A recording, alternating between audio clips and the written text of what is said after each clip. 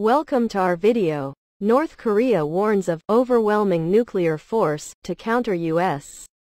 I tentatively would like to focus on the AP report via Yahoo News, February 2, 2023. North Korea said Thursday it's prepared to counter US military moves with the most overwhelming nuclear force, as it warned that the expansion of the United States military exercises with rival South Korea is pushing tensions to an extreme red line.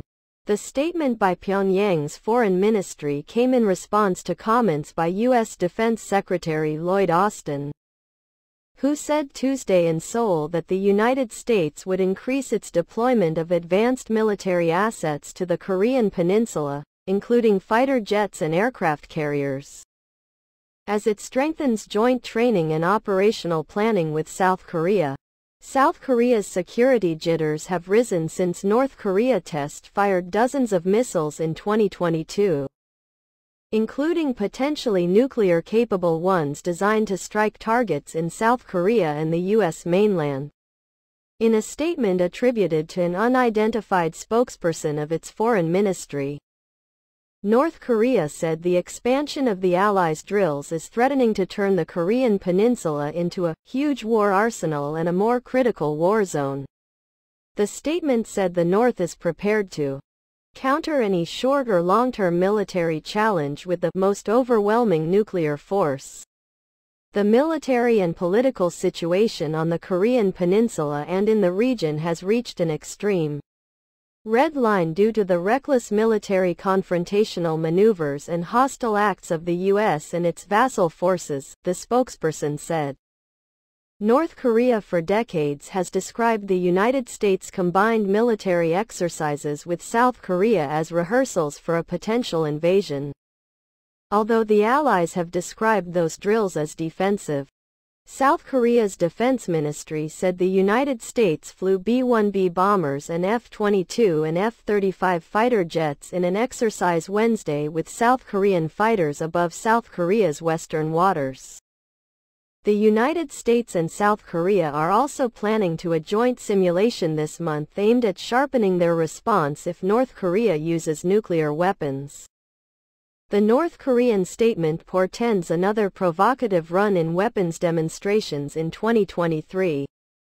Similar to how the North ramped up its own weapons launches in 2022 as the Allies resumed their large-scale training.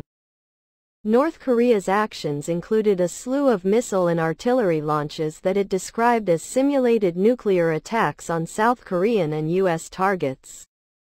DPRK will take the toughest reaction to any military attempt of the U.S. on the principle of nuke for nuke and an all-out confrontation for an all-out confrontation, the North Korean spokesperson said, invoking the country's formal name, the Democratic People's Republic of Korea.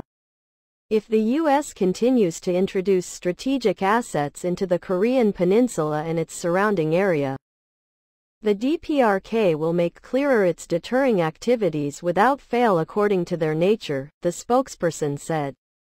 When asked about the North Korean statement in the Philippines on Thursday, Austin said the United States is very serious about its commitment to defending South Korea and will continue to work alongside its allies and train and ensure that we maintain credible and ready forces. An Unju, spokesperson of South Korea's foreign ministry, said North Korea's expansion of its nuclear weapons and missile program and verbal threats of preemptive nuclear attacks have forced Seoul to react sternly to ensure the protection of its citizens.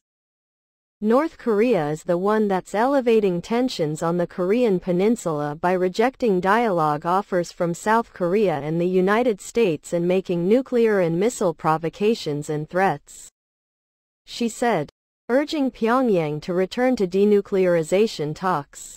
Jeon Ha-gyu, spokesperson of South Korea's defense ministry, said the Allies' latest aerial drills were aimed at demonstrating the credibility of the U.S. extended deterrence, referring to a commitment to use the full range of its military capabilities, including nuclear ones, to defend South Korea. He declined to reveal the exact number of U.S. and South Korean aircraft involved in the exercise. In a news conference following their meeting on Tuesday, Austin said he and South Korean Defense Minister Lee Jong-sup agreed to further expand their combined military exercises, including more live fire demonstrations. They pledged to continue a timely and coordinated deployment of U.S. strategic assets to the region. The Allies had previously downsized their training in recent years to create room for diplomacy with North Korea during the Trump administration and because of the COVID-19 pandemic. South Korea and the United States have also been strengthening their security cooperation with Japan, which recently included trilateral missile defense and anti-submarine warfare exercises during a provocative run in North Korean weapons tests. We deployed fifth-generation aircraft, F-22s and F-35s. We deployed a carrier strike group to visit the peninsula. You can look for more of that kind of activity going forward, Austin said. Tensions could further rise with North Korean leader Kim Jong-un doubling down on his nuclear ambitions. During a political conference in December, Kim called for an exponential increase in nuclear warheads, mass production of battlefield tactical nuclear weapons targeting South Korea, and the development of more powerful long-range missiles designed to reach the U.S. mainland. Kim could showcase his growing arsenal of nuclear-capable missiles next week as commercial satellite images indicate preparations for a huge military parade in capital Pyongyang, likely for the 75th founding anniversary of its army that falls on February 8. Experts say Kim's nuclear push is aimed at forcing the United States to accept the idea of North Korea as a nuclear power so it can negotiate badly needed economic concessions from a position of strength. Nuclear negotiations between the U.S. and North Korea stopped in 2019 because of disagreements over a relaxation of U.S.-led economic sanctions against the North in exchange for steps by North Korea to wind down its nuclear weapons and missiles programs. The North Korean spokesperson said Pyongyang isn't interested in any contact or dialogue with the United States as long as it maintains its hostile policy and confrontational line, saying Washington is trying to force Pyongyang to disarm itself unilaterally. That's all. Thank you for watching.